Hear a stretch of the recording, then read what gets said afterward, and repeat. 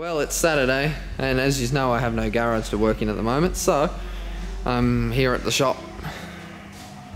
And I've also got two big motherfucking Sundown 12s sitting there. Unfortunately though, I've got two 15-inch holes. So I'm going to take the back off and make two spaces out of some inch-thick MDF. So yeah, alright, we'll pull it apart. Shouldn't be too hard. I've got some, what have I got? Got some thread inserts to put into the wood. Got me some bolts. Our woodwork area at work. Table saw. There's a router in the table there as well. Just got the hand router, which I'll probably use today with the Jasper. Bunch of other routers and shit there as well. So templates and all that kind of stuff. Anyway, and then a ducting extraction fan thing in there. I just kind of plug into random tools. But yeah, alright, so I gotta make two outside rings. So there's my two big fat spacer rings. Just put a tiniest little round over on the inside lip of them, just so they don't scratch the paint on the subs. But I don't want them slopping around in there because they're that heavy and pain in the ass to mount and stuff. I want them nice and tight. So that's inch thick MDF, and there's my rings. So easy holes are the sub ones. The actual, well, the mounting holes that were the 15, they're going to be a bit of a pain because I don't have the decimals anymore. I don't have any other 15s either. They're the same width, so I'm going to have to work that out. And don't be fooled, this took nearly an hour to make the two of those. So they're both cut out now, both sanded, and I have drilled 32 holes total. So these have been spaced out to how big they need to be, which is about 7mm. Even though it's a 6mm bolt, I need that little bit of wiggle room. And these guys are 9mm, and I'm about to mount my thread inserts in those. Once that's done, once I've got the thread inserts glued in, I'm going to glue and screw them in. Then I'm just going to wrap the back side, which will be the inside of the box, that you might see just in a piece of black vinyl. And there's what one side looks like, just with black vinyl, and then I just cut the holes out for where it mounts onto the 15 one, and then that's that side, that one, same deal. I'm going to give them actually just quick spray paint, just so they're just matte black. And then they're completely done. Matte black. So you would have to be like fucking Iron Man to pick that motherfucker up and mount it by yourself. Without the help of what I was just doing. So that's a piece of wire, like a roll of wire, piece of 12mm MDF, and that's the perfect height for me to sit the magnet on and then bolt that in. Still got to pick it up though and actually get it in there and put it down to get that one massive motherfucker in there. So anyway, there's heaps of depth obviously for it to skirt. It's not going to hit the back or anything. That's my big baffle, bolted in.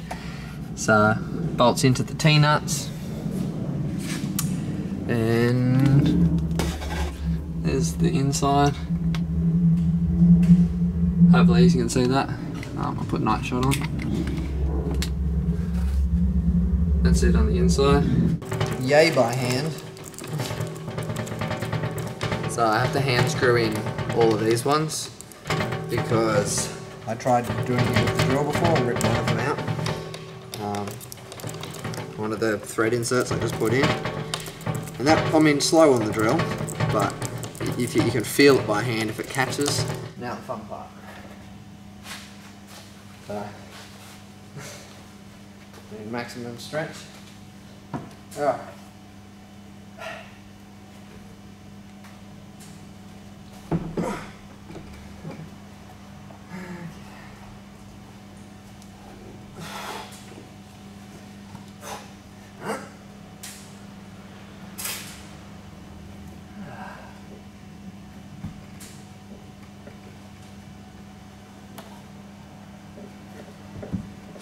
And there we go. I gotta say that was much easier than that one.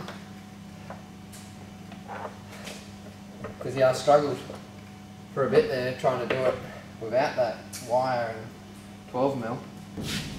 Again, this wasn't actually designed for these. We'll see how it goes. worst case, I'm going to rebuild. I'll probably actually rebuild with the same C-pillar idea and just rebuild the inside of this box. But we'll see how it goes anyway. So anyway, I'm going to fire it up for the first time. I just measured it, sitting at about 0.9 ohm, well, 1 ohm, so we'll turn it on and see how we go.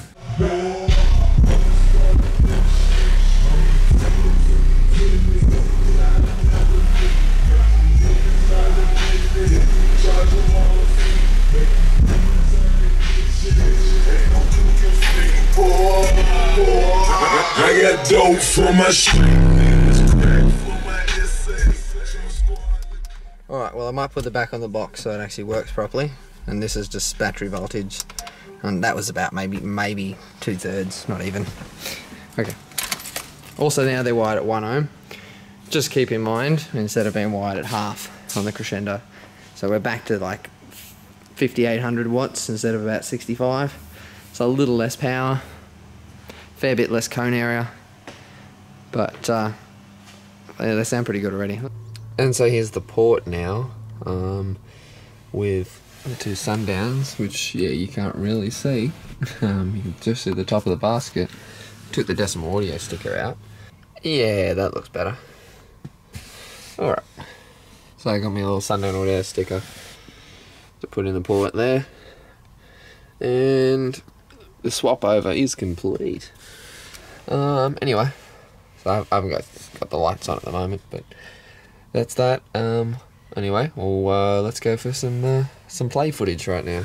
I got dope For my boy. Alright, so do a little bass demo here. Just sitting up in a car park. I'm on world. Lower.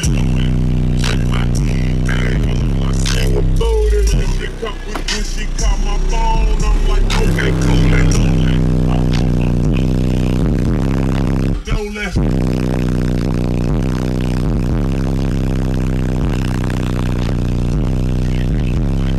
crazy, cardiac dangling, whoa, motherfucker. I need a blanket 'cause I'm cold, motherfucker. I get so high, I like to keep her under. All night, so in the morning, better start. I'm on board, stuck in my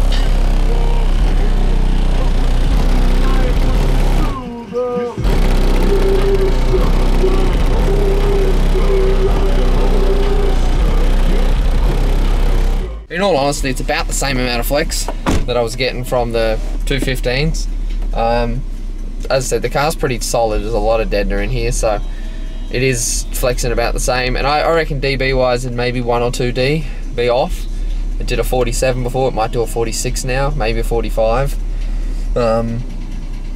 which isn't loud compared to how it used to meter, but it feels louder, so whatever. But yeah, that's the sundowns in here, though I will rebuild. So once I get to a decent housing situation, which I still haven't yet, I will rebuild. So I'm also going to build that dash panel because that's pissing me off now. So anyway, stay tuned. But the sundowns are in. I got my sticker in there, but they definitely sound better. Yeah, so I'm happy for now.